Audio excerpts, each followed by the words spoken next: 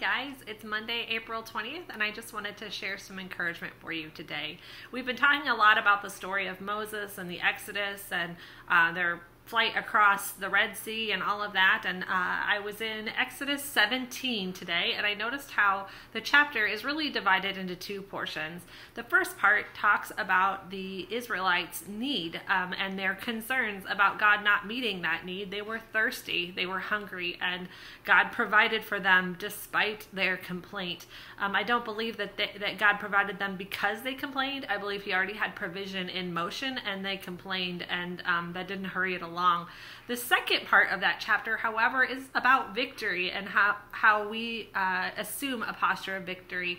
It shows the Israelites come up against the Amalekites, and as long as Moses has his hands in the air, like so, the Amalekites are losing and the Israelites are winning. But when he tires, when his arms come down, they start to lose. The Israelites start to lose. And so their solution was to have two men hold up Moses' arms while the fight continued. I was curious about this posture. We think of this posture as victory, of championship, and it's actually called a power pose.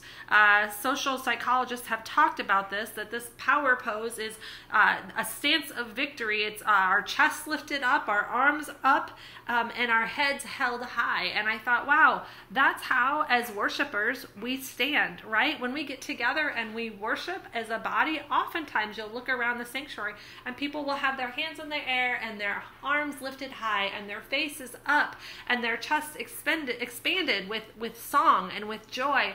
And I thought, wow, that is how the Israelites won, because they took on a posture of victory.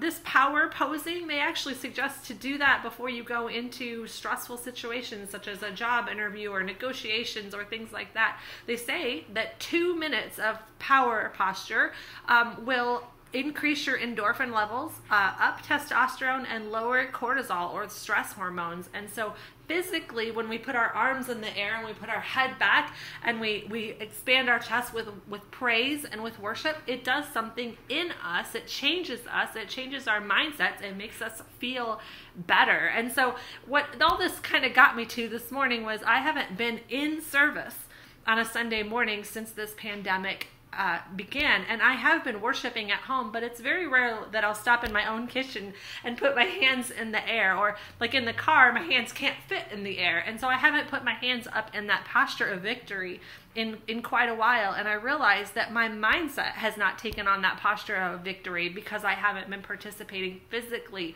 with my body. And so this week I asked you guys to send me some of your favorite worship songs, and I just challenge you to go ahead and get in your room or in the garage or out in your yard or wherever you need to go and get those hands up in the air so that you can feel that victory. That's how they won. They didn't win because they complained.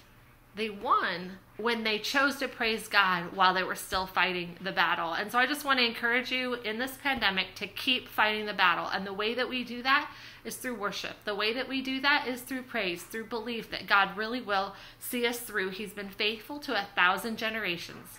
Why would ours be any different? All right, God bless you. Have a great Monday.